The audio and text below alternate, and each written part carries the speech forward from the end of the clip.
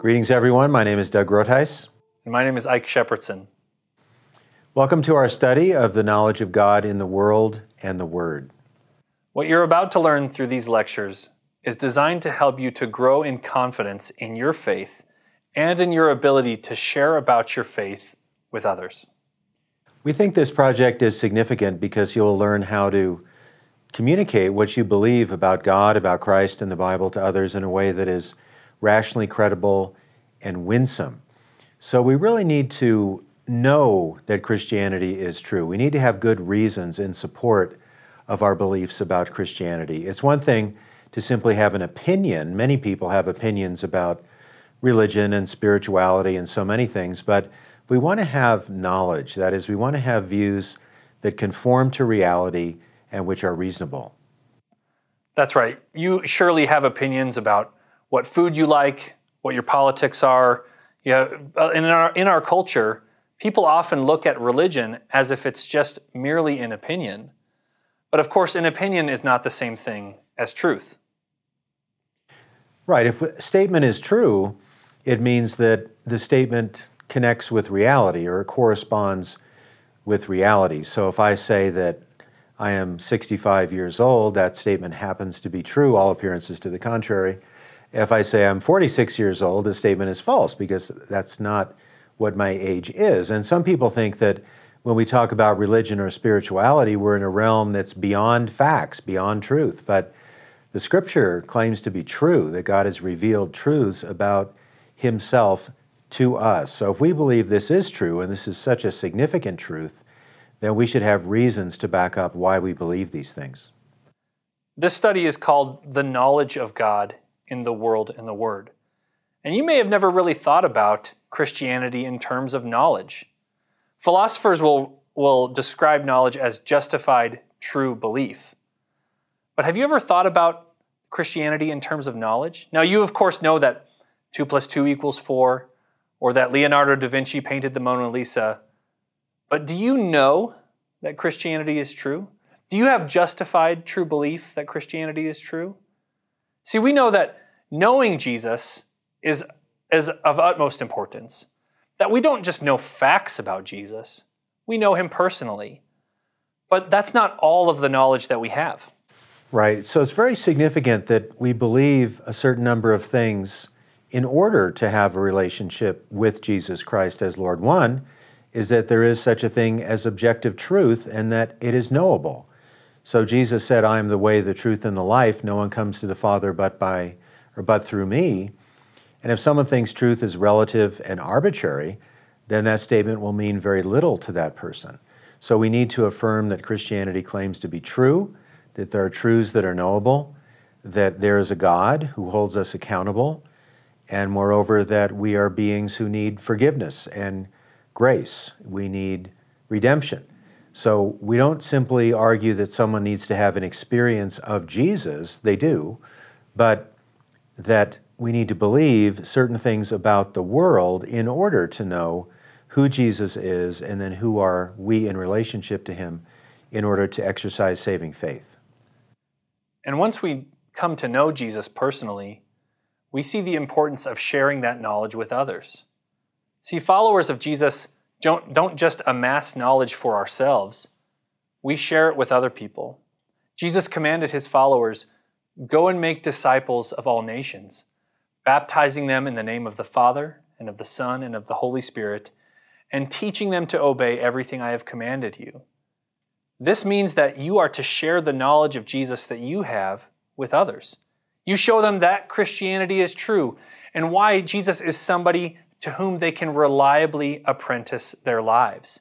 It's not just about knowing things, but it's about sharing that knowledge with other people.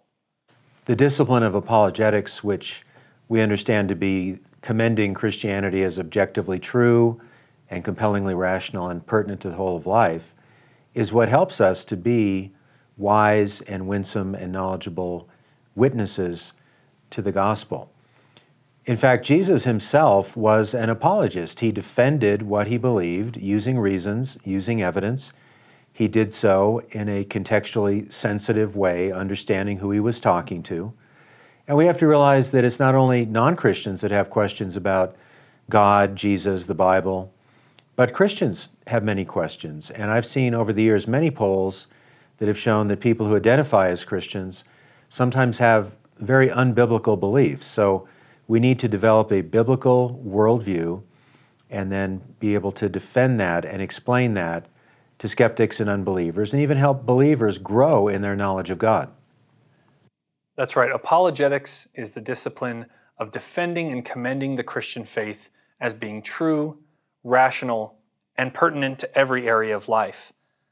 Like Doug was saying, this is important for Christians who have questions, but it's important for skeptics who have questions too. You might meet people in your lives who are skeptics, but they're open to learning more about Christianity. Apologetics is here to help you to do that. Because there is so much unbelief and so much confusion in our society today, we really need to defend and commend Christianity as not just another lifestyle or another spiritual approach, but really as the truth about reality. And the way that we do this is what's called the classical method, where we give arguments for the existence of God, a personal, infinite being who created the world and is transcendent over it, but also involved in it. And then we build on that to talk about the specific evidences for the uniqueness of Jesus, the reliability of the Bible, and things of that nature. So the classical approach to apologetics has two steps. We start by establishing the existence of God. We show somebody that God exists. And then the second step is to explain how Jesus is God. We explain who he is. The sources of his life in the Bible are reliable, and that he rose from the dead like he claimed he would do. Those two steps are really helpful for that skeptical person to first come to know that God exists and that God has been revealed in Jesus Christ. And when we do apologetics, we have to figure out what someone already believes. So let's say someone is already a believer in God, but they're very confused about who Jesus is. So we could say, well, what do you think about God? They might say, well, God is a creator and he's a moral lawgiver. Well, they're pretty much on the right page there, apologetically. But then we start to talk about the specific claims of Jesus, that he claimed to be able to forgive sin, that he claimed to be God, that he died on the cross to forgive us of our sins. So you start where people are. Now, on the other hand, if someone is a hardcore atheist and they think there is no God and believing in God is irrational, then, for example, we might start with some of the scientific evidence for God from fine-tuning and from the beginning of the universe. And if that person comes around and says, I have to admit that theism, a belief in God, is more rational than atheism, then we can say, well, that's not all we know about God. We know about God also from the Scripture, from history. And then we can start talking about the person and work of Christ and what it means to be a Christian. In all these things, we use the Holy Spirit's guidance to share the right reason, the right piece of evidence, the right argument with the person who doesn't believe to help them to approach Jesus. I've been living out these principles that you're going to learn in this study for the last 15 years in youth ministry, young adult ministry, preaching, and in small groups. I've worked alongside skeptical friends in the technology world as well, sharing with them the reasons that I believe in God, the reasons that I believe that Christianity is true and rational. Well, I'm a little bit older than Ike, and I've been doing apologetics and witnessing to the truth of Christ for almost 46 years now. And I have done this as a student. I've been involved with campus ministry. I've been a professor for many years and written a number of books and articles and so on. And my favorite group to speak to, whether it's live or whether it's on a radio program or whatever it is a group with Christians and non-Christians, because I like to challenge non-Christians with the evidence for the rationality of Christianity, and I love to help Christians build up their faith as well. So I like to tell people that I have fire in my bones for the gospel, and the fact that I'm a little bit older than Ike doesn't mean that I'm lagging in zeal. So we are both very excited about this project we're working on together. We present all of these things in this series to strengthen you in your faith and to help you to start sharing your faith with others. The truth about Jesus isn't something that's private, that you keep to yourself. It's something that you can grow in that you can grow in confidence in your faith in Jesus, but also something that you can share with other people who don't know him yet. Although Ike and I are both academics and we've written academic articles and go to conferences and so on, you needn't be an academic or any kind of an egghead to learn from this series, because we are going to make this clear, and we believe that you'll find it quite compelling in your development of being able to defend the faith. So the first part of this study will look at some of the objections to apologetics. Some people think the whole idea is wrong. We just believe in Jesus and there's no evidence, there are no reasons that could be given. It's just a matter of blind faith. Well, we will challenge that very strongly. Then we're going to look at arguments for the existence of God. For example, there's this great argument that you'll learn in this study called the Kalam cosmological argument. In this argument, you look at the nature of the world around us and the universe itself, and you notice first that everything that begins to exist has a cause, and the universe itself began to exist.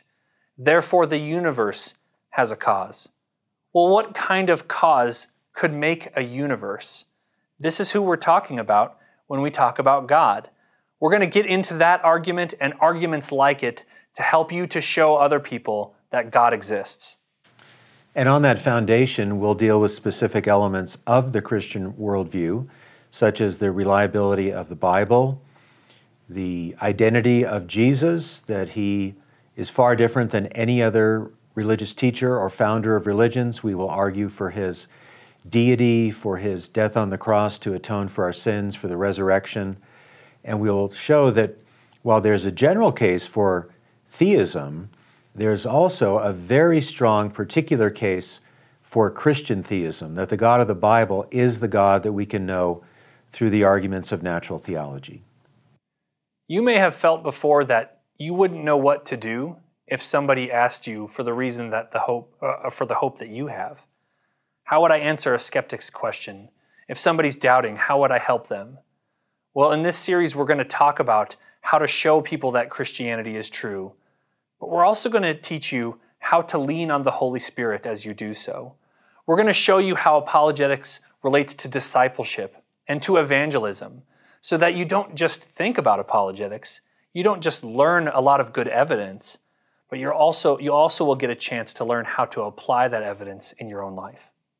Well, we want to encourage you to take this series very seriously, because if you do, the Lord can use this to make you a more compelling and competent witness to the truth. And you will not only be more effective in sharing your faith with others, but it will really encourage you in your inner life that Christianity is not just a set of ideas, it's not just a social practice, but there is a living God who has revealed himself in nature, in Scripture, in Jesus Christ, who is working in your life to help bring other people to yourself. So we are very grateful to be able to be involved in this project.